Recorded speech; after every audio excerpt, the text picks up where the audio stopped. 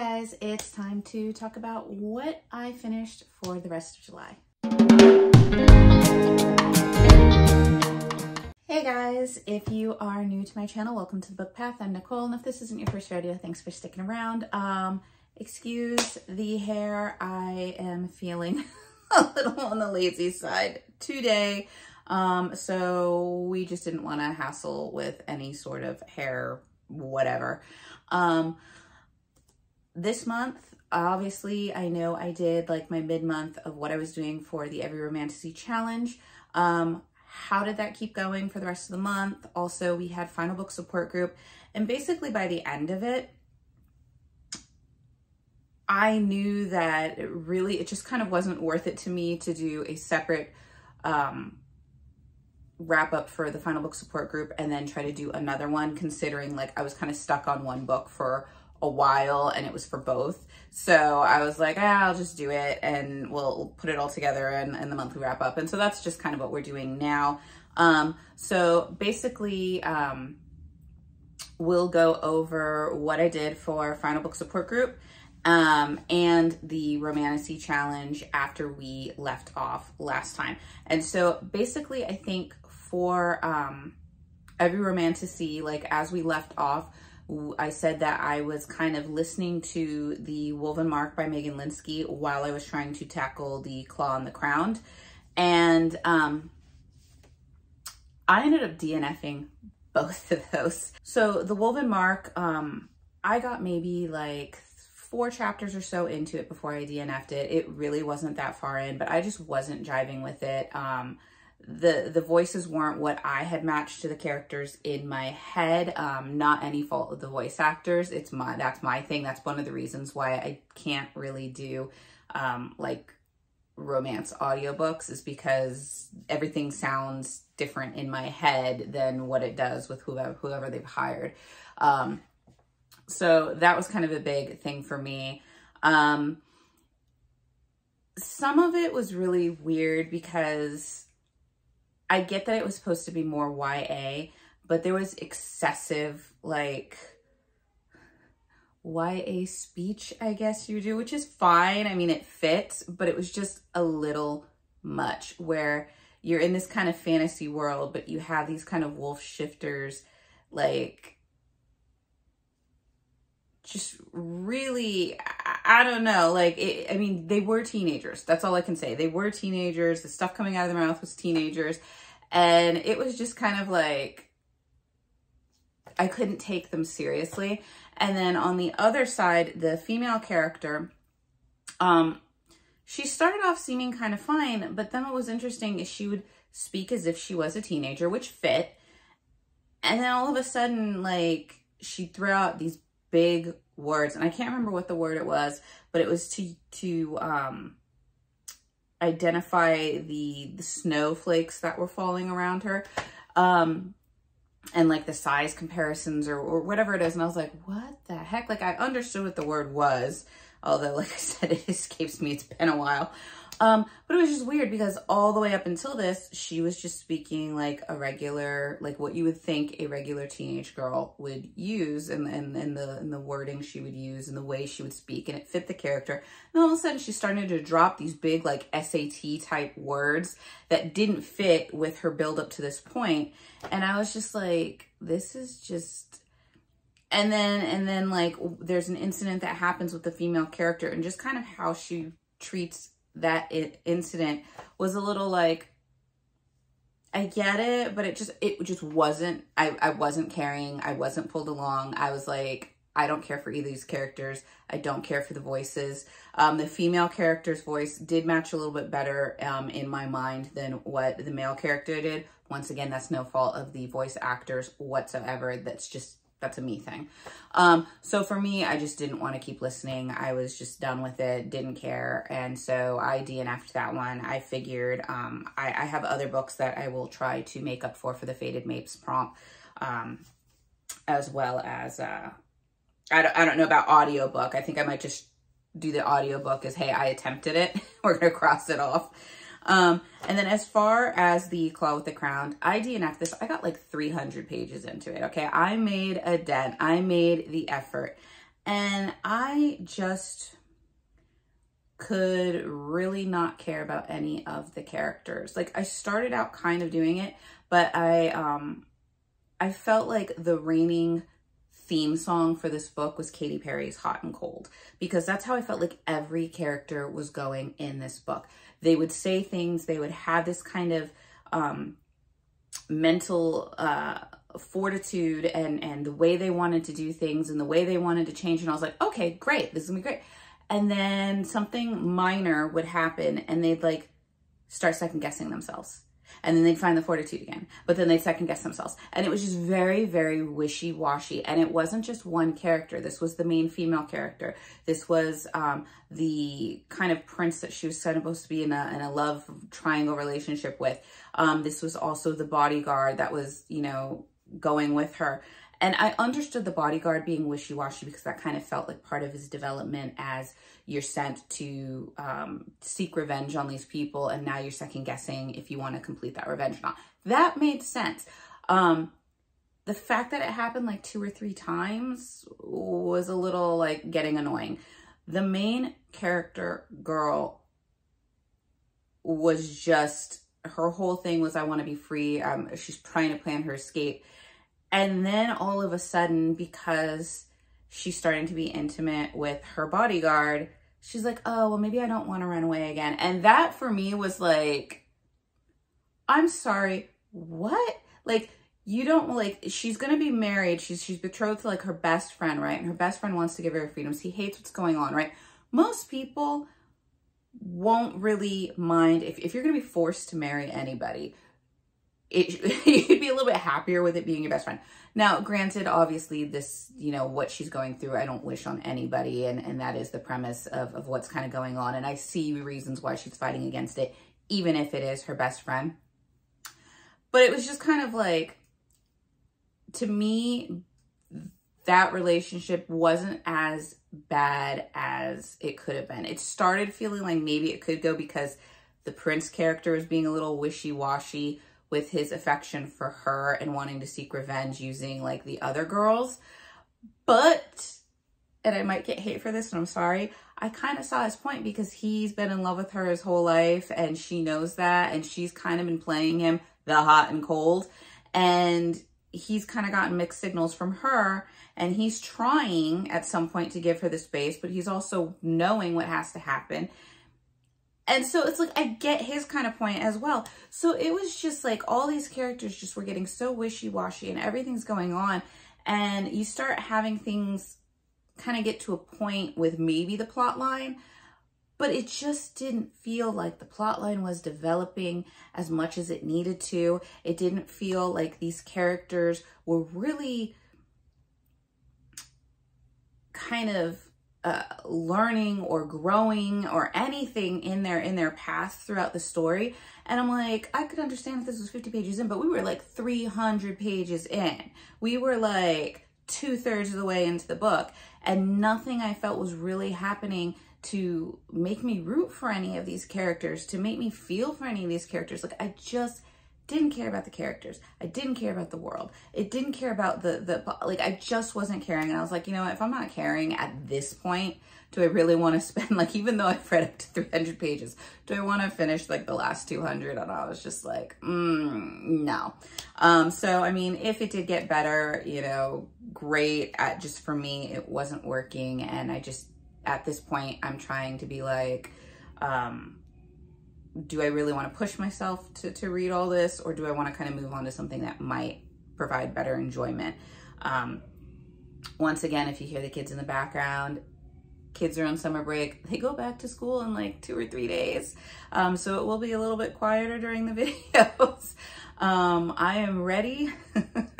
Love my kids, but I am ready for the clean house. I am ready for a little bit of quiet time. And I think the kids are ready to go back. They've been excited to see their friends and their teachers. And so I think everybody's kind of ready to get back into the school year. So you will still hear them running around. It's morning. Energies are, you know, everybody just woke up. So that's part of the reason why I ain't doing my hair. We just woke up. I'm like, I put a little bit of the face on. We're going with it. And so at this point, that was kind of where I left things before starting off with the final book support group round 13. Did I get everything accomplished for round 13? No. But I did do good. So we'll get into that. So basically, first up, I ended up doing my final book for final book support group. And that was The House of Ether and Light, or Light and Ether, I'm sorry, House of Light and Ether by Leah Stone. This is the third book, and I think it's called the Guild series. This, once again, is the story of Fallon, who has been cursed to feel pain whenever she is touched by another human being, aside from the guy that she loves. I think it's Arian is his name. And you have the magic world where it's kind of ranked in tiers by those who have magic, those who don't have magic, but come from magic families, and those who just don't have either. You have Fallon trying to, you know, kind of use her influence to kind of change the workings of how this is going on in the world. The world is kind of stacked against her because you find out that her mother is a villain who, about like right around the time of her birth, just started going, you know, nasty towards the rest of the world, seeking vengeance for, you know, the curses that were laid upon her. And she just kind of went evil. So everybody thinks Fallon's going to do the same. And so she's kind of persecuted against, prejudiced against, all that stuff. But she is able to build kind of this small group of friends around her. And she keeps time after time having to prove herself to the queen and the realm that she is not going to end up like her mother. She's fighting against her mother. She is helping the realm to fight against her mother. Obviously, and I think it was book 2, you find out some not so nice news about where Fallon may be heading. And so she's trying to find ways to fight her fate, as well as trying to accept it and find out what's going to go on, while, you know, feeling love for Arian and her friends and her family. There was a scene in this that I ended up getting choked up on. She's given a kind of potion that allows her for 5 minutes to be able to have human touch, so she can hug her friend, she can hug her father. And it was just a very emotional kind of scene, because you're having this buildup of how all her friends see her and how they care for her. And then her 2 dads, because there you go, that's a little bit of a spoiler, you'll find out about that. But her biological father, and then the father that raised her, and kind of their take on things. And it was emotional. I did get choked up. I didn't cry, but I did get choked up. I ended up giving this 4 stars because I did like it. I've liked this story. I've liked the characters. I've loved the little Raven sidekick that she has. I've loved him so much. And his name's Yanrick. He is just, I love him. He's so cute. But I felt like there were, when you got to the pinnacle moments, I felt like there were parts of this that were really rushed. There's like kind of a camp scene where they're questing and they're having to go and compete against another school. I would have liked more of that. I would have liked it to be a little bit more drawn out. I would have liked the challenges to have been a little bit more drawn out, because it felt very compact and very quick, that I felt there was more there to tell. Also towards the end, when you get to the pinnacle moment of like the final fight or showdown, I felt that that was also very quick, and I would have liked to seen that stretched out a little bit more. As well as kind of the aftermath of what happens to the happy ever after ending on this. That being said, it was still an enjoyable read. It was still an enjoyable trilogy. I do recommend it. It is a YA fantasy. There's not really, it's like a YA spice level. Like I would say a new YA spice level, you know, it's got some touchy-feely moments. It's got some kissiness, but like, as far as like more than that, no. I think there might be some language in there, but it's not really bad. I actually enjoyed it, and like I said, I recommend it. So that was my final book. Did finish that prompt, so we did end up completing that. So then after that, I ended up picking up volume 2 of, I always correct myself on this one, Himoto Umaru-chan volume 2. This, once again, is like the daily slice of life manga about a girl who is seen as perfection in the public world, but in the private world, she's kind of a female otaku, very much into video games and anime and all those types of things, eats a bunch of like snacks. And this is just kind of her slice of life story about how she kind of hides this from the world, and how she really is kind of a little pest to her older brother, who's kind of the one raising her. It's just fun. It's feel good. It's cute. Just all the little things that kind of go through, have their little moments. You get a little chuckle out of it. I ended up giving this one 4 stars again. It's just one of those cutesy, fun ones to read. And so I will continue to read that series as needed. It's not one I feel a rush to. It's just one that's just, like I said, it's all in good fun, and it puts a smile on my face, and it's, you know, nice. That one was the manga novella short story prompt for final book. So we did go ahead and complete that one as well. Next up, I ended up picking up my continuation station book, and that was Beautiful Vengeance by Katie Robert. I ended up giving this one 3 stars. I think this might be the lowest one in the O'Malley's kind of mafia series. In this one, you have Sloane, who is, I think she is the 3rd youngest. She had a younger brother who, spoiler, sadly passed in the first book. And then I think there's still one younger sibling. But anyway, she's the one that's kind of just been very quiet, very docile, and she's wanted out. So this is her chance to get out. Her brother, T, helps her get out. She's in hiding 3,000 miles away from Boston. She's out in, like, I think it's near Seattle or Washington, somewhere around there. And you find out that her next door neighbor is kind of like this grumpy older guy. And she just kind of is alert, like she's got this allure to him. She gravitates towards him, but at the same time, she is like repulsed by him.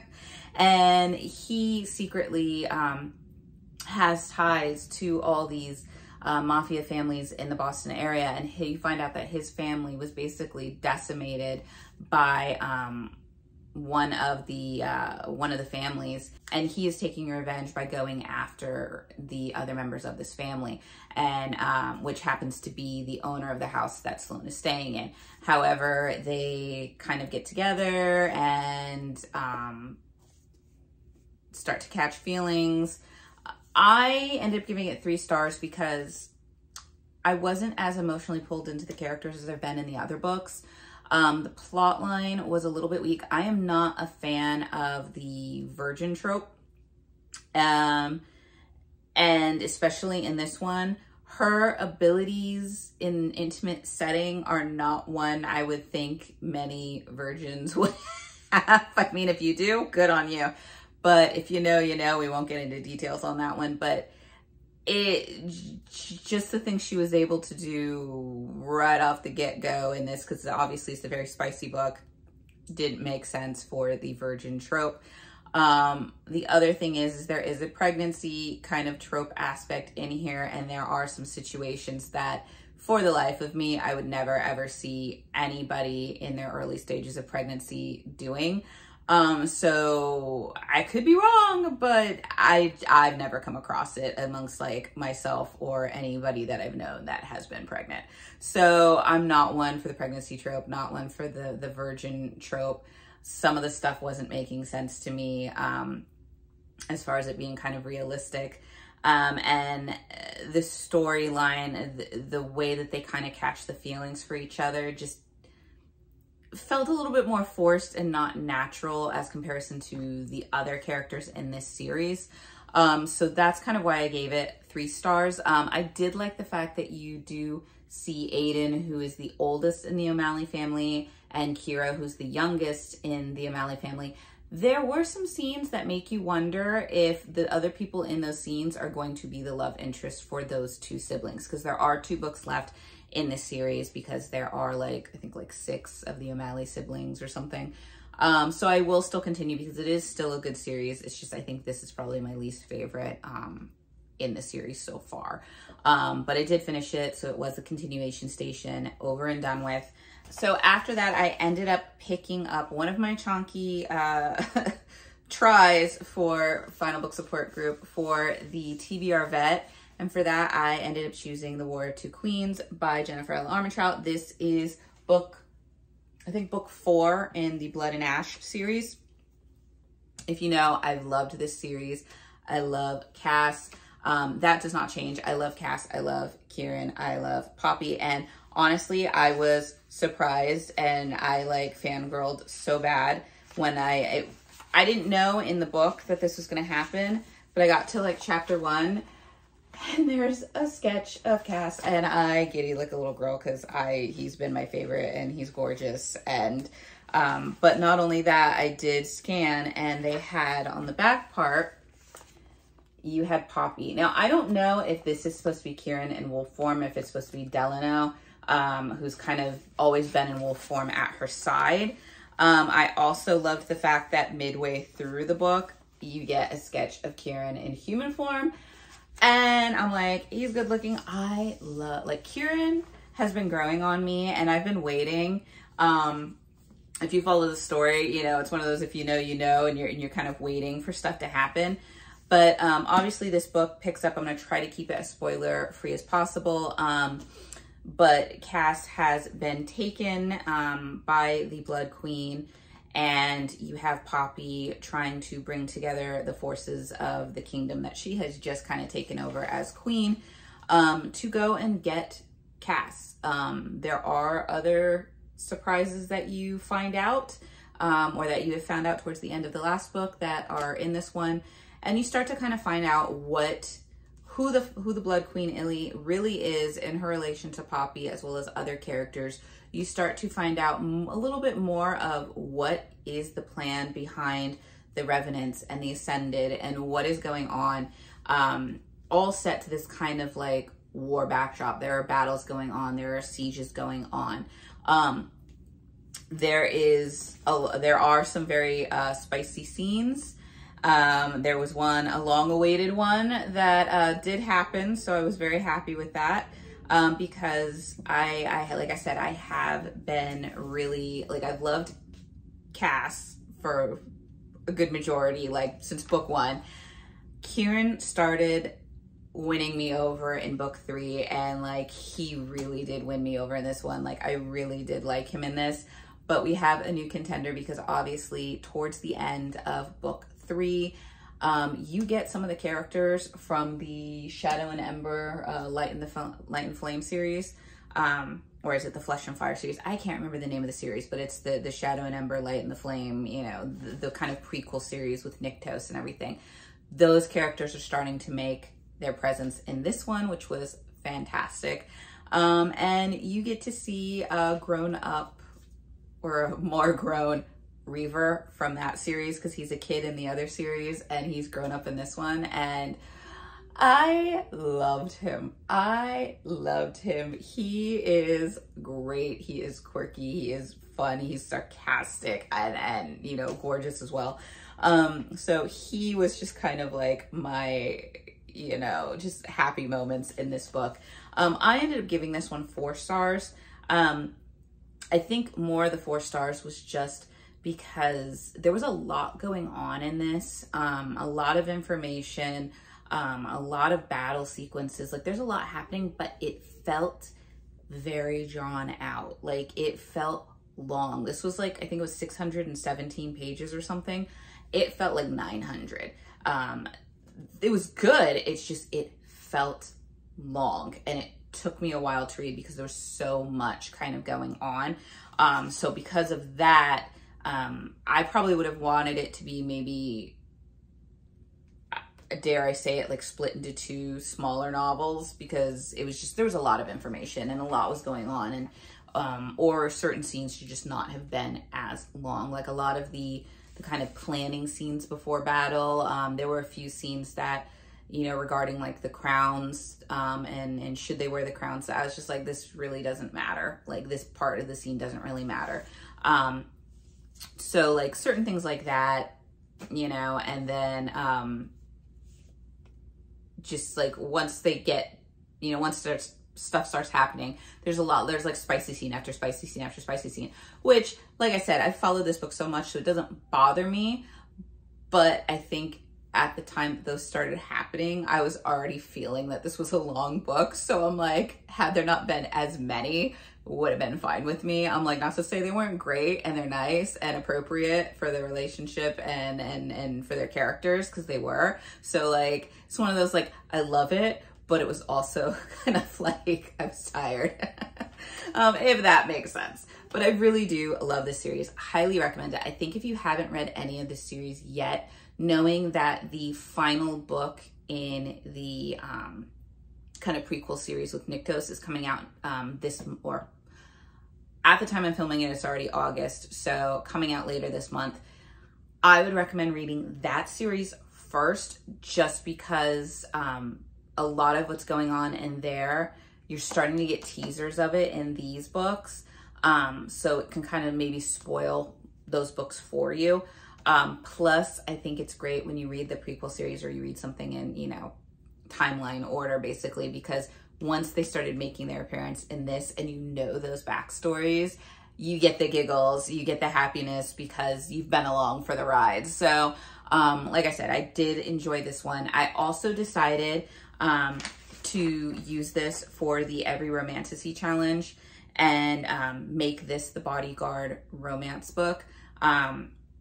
I know I was using this for social media as well, and I can either use social media for the Claw on the Crown, even though I DNF'd it. It didn't, like, partial fulfillment of prompt, if you will. And I know that it somewhere has been recommended on social media because it's just a great series. And I think that's actually how I first found out about it, it was recommended in another series or in another booktuber's videos. So I can still use that prompt. Plus, even though there are bodyguards in this, right? So you have Hawk in the beginning in the first book is the bodyguard. You also have Kieran, who is her bodyguard. You have Delano, who is her bodyguard. And there is, you know, like I said, there's a little bit of touch of romance with Kieran in a relationship there. But then you also have, like I said, Hawk has been her bodyguard. And then you know who Hawk is. So that kind of hasn't changed in elements. So I'm stretching it a little bit, but we're gonna do it because that's going to fulfill it. There were no micro tropes really that I haven't done that were in this one. However, we were able to cross off the vampires and the dragons because there are vampire type elements in this. They call them the Vampires or the Ascended. And then you also have dragons because you have Reaver and their dragon shifters, and you have, you know, Nectus and he's, you know, dragon daddy. So, so that was basically what I ended up reading for the rest of the month. Obviously for Final Book Support Group, I took part in sprints. I did some self-care, which was like, I think I did some under eye patches because my dark circles have just been, I've been turning into a panda. It's okay. I know that I did, like, I shared my TBRs. So I did all of like the non-book prompts. And then I did not get to the poll pick, which was the Crow Rider, sadly. So we will hold on to that one for another prompt at another time. And I did not get to Blood Mercy, but I will have to get to Blood Mercy because it is one of my prompts for Every Romantasy challenge. So technically I'll be doing Blood Mercy at some point, but it's gonna be so delayed. It's not gonna matter if it's part of the Final Book Support Group. I also obviously did not finish Every Romantasy. I blame the amount of DNFs I had to do because I could count them and continue, but I kind of don't like that. So I'm trying to find other substitutions. So like I said, I'm using the War of Two Queens for the bodyguard, and I did replace the 2+ Love Inches, which was like, shouldn't have come when I DNF'd that one. I replaced that one with the Feather So Black. And then I think I'm going to do one of the Zodiac Wolf's books for the fated mates because they are, the whole premise of that book is about fated mates. And then I still have the Foxglove King and Blood Mercy that I need to get through as the last two kind of books that were on the original list to get through, as well as I gotta find my Pirates and my Viking books. So Every Romantasy challenge is gonna continue into August. August is going to be a very book heavy month. I think I've totaled it at like something like 20 books with what we're doing for the Literature Readathon and Battleathon and kind of the log of what we've been having do for the challenge accepted jar and the magical readathon, the year in Aurelium challenges. Like, we have a backlog of books we need to get through. So August is going to be a very heavy reading month. Luckily the boys are going back to school, so there will be a little bit more quiet. We can clean house, feel organized, and then we are just going to sit on our butts and read. Like, that is just what it's going to have. It is going to be reading sprint heavy. I'm going to be joining probably as much as I can for those because there is a lot to read. So other than that, let me know how July went for you. Let me know kind of what your reading goals are for August if you haven't done so. If you just want to leave an emoji, if you just want to leave an emoji to let me know you were here, leave something with like a summer. I'll leave it up to you guys, you know, palm trees, you know, drinky drinks, sunglasses, fun stuff. I don't care. Leave something just to let you know you were here. I hope everything is going well for you. If you are getting ready for the back to school season, I hope that is going well for you and not driving you crazy yet with all the back to school shopping and supplies that you got to get, because those lists are long. And other than that, if you're not going back to school, you still got another month to go or so. Enjoy the time that you have, take in the sun, get your get your relaxation in. For those of you going back to college, take a breath, enjoy it, have a great school year. And, you know, I just wish you guys the best. If it's your first year back in any level school, whether it's middle grade, if your kindergartners are going for the first time, if you're first year in high school, if you're first year in college, enjoy it, have fun, and I wish you guys the best. And I will see you in the next video. Bye.